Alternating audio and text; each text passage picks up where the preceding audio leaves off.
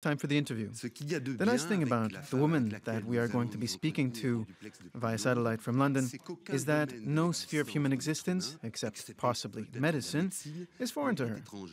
She was the first woman appointed judge in Iran in 1974, in other words, before the rise to power of the mullahs. She then committed wholeheartedly to defending the rights of women in her country and later in the entire world. And as it is based on the rights of women in a country that we can judge the entire society, she engaged in politics without aiming for any particular responsibility. In the meantime, in 2003, she was given the Nobel Peace Prize, the holy armor that most likely protected her from the ire of the Iranian theocracy. This woman is no other than Shirin Ebadi. Mrs. Ebadi, thank you for being with us. Today you are in London, and we are going to be speaking about some very hot topics, because Iran, your country, is engaged in elections. The first question I have to ask you is this. It's a question that looks to the past. Do you believe that the reform candidates are still the embodiment of the spirit of the revolt of 2009, or have we completely moved on to something else?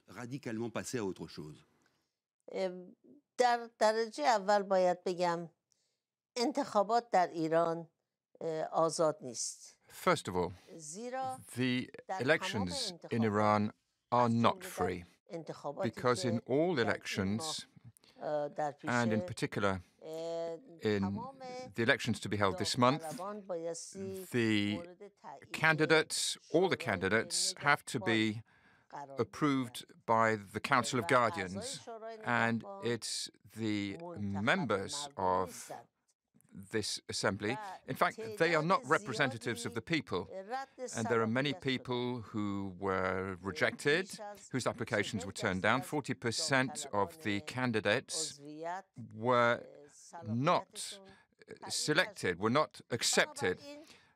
Therefore, the people are only able to vote for those persons who have been selected. And during these elections, there are many reformers, many reform candidates who were not selected. And in order to be able to fill the list of reformers, they were compelled to include some of the Iranian fundamentalists in order to work with them. And therefore, it is interesting to see that part of the fundamentalists who are on the reformers list came and they said, well, we were put on this list without having accepted it.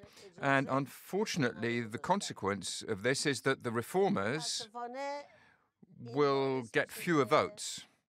And even under the best scenario, the reformers will only capture a very small majority, and they will have very few MPs, and this will not have any influence on policy overall.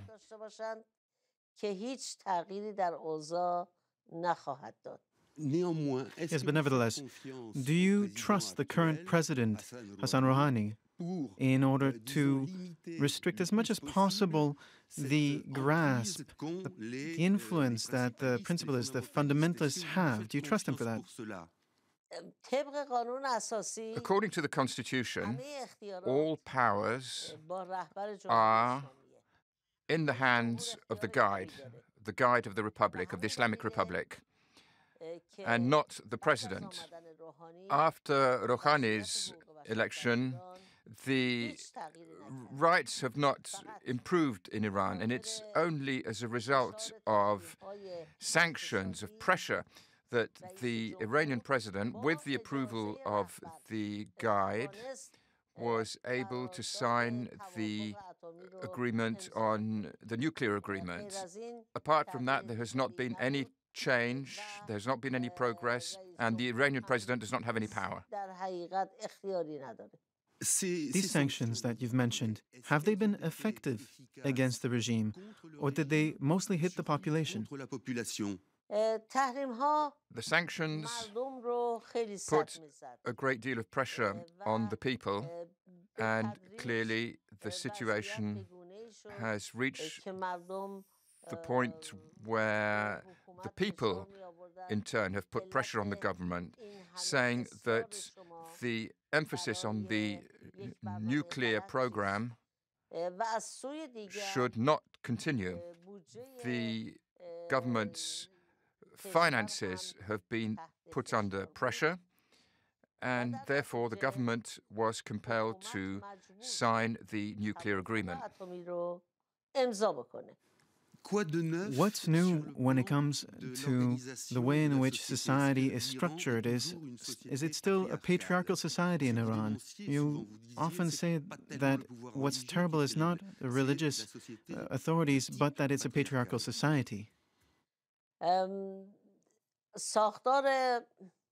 Yes, the structure of the Islamic Republic is based on the power of men. This is not to say that men in Iran have power. They have limited powers, but first of all, the presence of the clergy in society, in Iranian society, gives power to these clerics who are able to rule over society.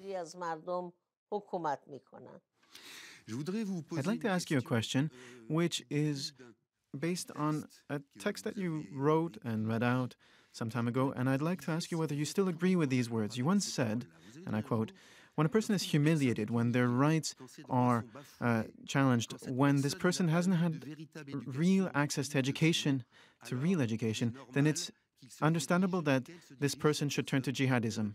Would you still say that today?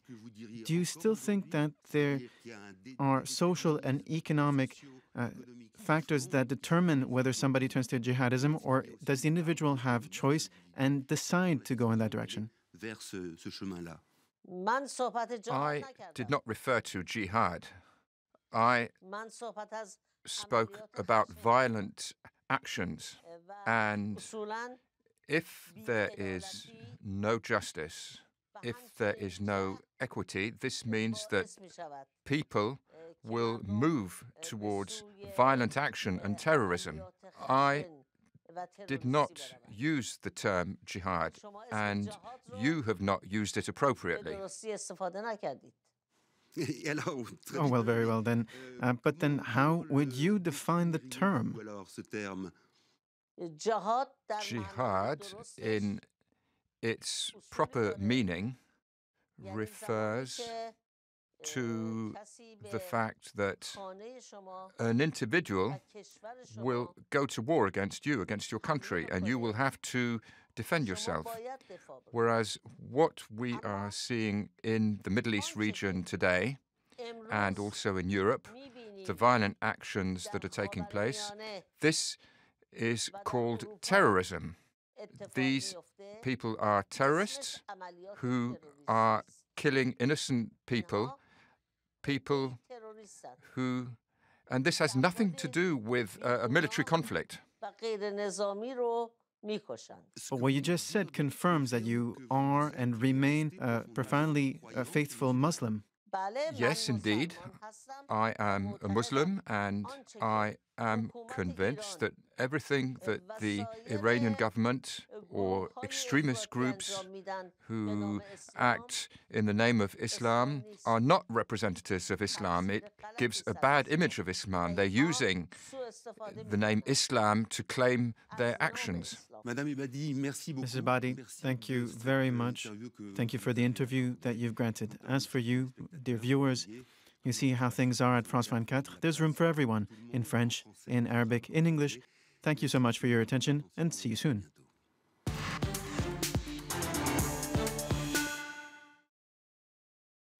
Hello there, this is Live from Paris on France 24. Get connected with France 24 social media. Take the first step. Tweet, like, become a fan of, break away from your TV. Find another dimension.